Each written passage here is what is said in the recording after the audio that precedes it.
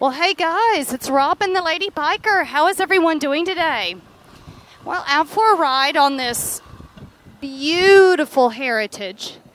And, you all know how much I love my girl Scarlett. I absolutely love her. Scarlett is a 2020 Harley-Davidson Road King. What I rented from West Coast Motorcycle Hire is a 2018 Harley-Davidson Softail Heritage. And, a lot of people talk about, is there really a big difference between a Heritage and a Road King? And you know what? I've got my opinions on that. So tell you what, let's talk about it.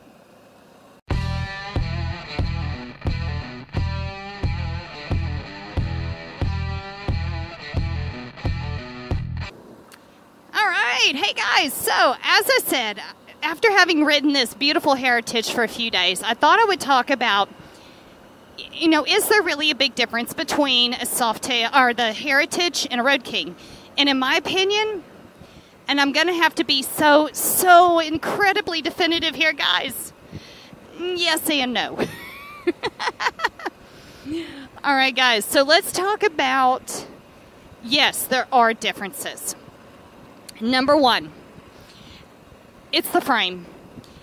The Heritage is basically a touring bike setup on a Softail frame, whereas the Road King is a stripped down, kind of more traditional Softail version bike on a touring frame. So, now, I know there are so many of you out there who have so much more knowledge than I do. This is just my opinion. Take it for that. All right, the differences in the ride because of the frame. Now, the Heritage is lighter than the Road King, and I would have to say by about 50 kilograms, 100 pounds, plus or minus. And because of that, they ride very, very different. Now, I find personally, and this is just me, I find that the way a Heritage feels is a little stiffer. I don't know how to describe it any way other than that. And so because of that, I tend to fatigue faster on a Heritage because the ride is not as comfortable. Now, if you're riding just a day ride, just around town, 250 miles, 400 kilometers, something like that, you're really not going to feel the difference. You're not. However, I would hesitate to make the trip across the southern coast or even around the whole loop of Australia on a Heritage. And I sure would, and after having done a couple of cross-country trips on my bike, I definitely would hesitate to put my body on a long trip like my epic summer road trip Allie and I took last summer on a Heritage. I would have fatigued more. That kind of stuff. So, whereas for the Road King is built for distance. It is built. I'm just going to say it right here because I know so many of you out there love your road glides. But the Road King is called the Road King for a reason. The center of gravity is low. It is built for comfort and long distance. Pure and simple.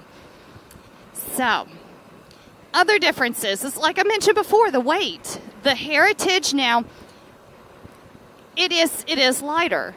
So if you are concerned about the overall weight of a Road King, you may be more comfortable on the Heritage. But I find the extra weight to actually improve the ride, improve the handling. I know some of you are going to roll your eyes and you're going to drop down in the comments and argue with me, but you know what? That is my preference and my opinion. I just find that weight to bring more comfort and control to the ride. So 1 is the frame, 2 is the weight. Difference number 3 that I have found, the saddlebags. The to take this Sunset Coast Tourist Drive. That sounds fun. Let's take that road. No, I don't want to take that one yet, do I? No, I don't. I'm looking for 204. Let's hope I didn't miss it. So, anyway. Saddlebags. Back to saddlebags. Yes, there is a difference. The difference in the size of the saddlebag and how the saddlebag is designed. The Road King kicks butt every day of the week. They've got bigger bags. They're hard bags. They're color matched.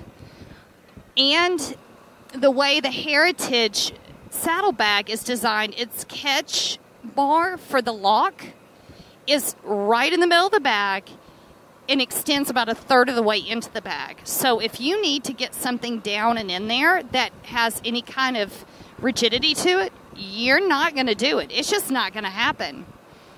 So there is that. Forget it. I'm taking this one because I just want to go along the road. There it is. Yep, it is Sunset Coast Tourist Ride that I wanted to do. Yay, we're going to do this. Okay, guys, nope. That wasn't the one I wanted to take. Okay, so back to those saddlebags. My opinion, the Road King bag, just the way it's designed with the fact that the catch is, it's really close to the outer edge. It's designed to make the opening in the mouth of the bag just so much bigger. Much, much better design in my opinion. All right, guys. Sorry, had to jump out of there because of traffic for a moment. All right, so we've talked about the differences. So let's talk about a few similarities. Similarity number one. All right, we just got to say it. Harley, seriously? Really? The stock seat on both this Heritage and on the Road King suck. Wait a minute. Was I a bit too, strong in that opinion? Yes, I was. Sorry, not sorry. They are awful. I mean, the seats, neither one of them are good for back support. They have pressure points around the sit bones or those bones in your butt, and they're just not comfortable. So if you're considering a Heritage or a Road King, and they're both great bikes, just plan one of the first things you're going to swap out is going to be the seat. You just are. All right, so second similarity, or second thing they have in common, is a low center of gravity. I love, and I know I'm about to just make some people go, oh, you're killing me, Smalls. I'm not a fan of the fairings. They make a bike top heavy. And especially for a woman, now I know some women who can get on those big baggers with fairings and can rock their ride. I mean, seriously rock their ride. I don't prefer it because it does lift the center of gravity. And you have to be prepared and be skilled enough to handle a bike that has that high center of gravity. I prefer that lower center of gravity. The bike feels more stable to me. So that's something to take into account whenever you're looking at Harleys, whether you're comparing Softails, touring bikes, baggers, whatever it is that you're looking at, is where the center of the gravity in the bike is. And when you've put down, 350, 400 miles in a day, how are you going to feel? How are you going to be able to handle a bike that is that top heavy? Just something to think about. So anyway, guys, that is just probably scratching the surface. And there are probably so many more differences and similarities. And I love that sound. So, if you have your own thoughts on the differences in the Heritage and the Road King and the similarities, drop down in the comments and let's talk about them. Share some of your thoughts and your tips and your observations about the good and the bad, the similarities and the differences. Because at the end of the day, It's about sharing our knowledge with each other that really makes this motorcycle community so much better.